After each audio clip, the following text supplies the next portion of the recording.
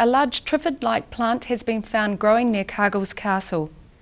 Dunedin City Council Botanical Services Officer Tom Myers says the plant is called Echium candicans, or Pride of Madeira, which has been affected by a relatively rare mutation known as fasciation, rendering it almost unrecognisable from its usual appearance.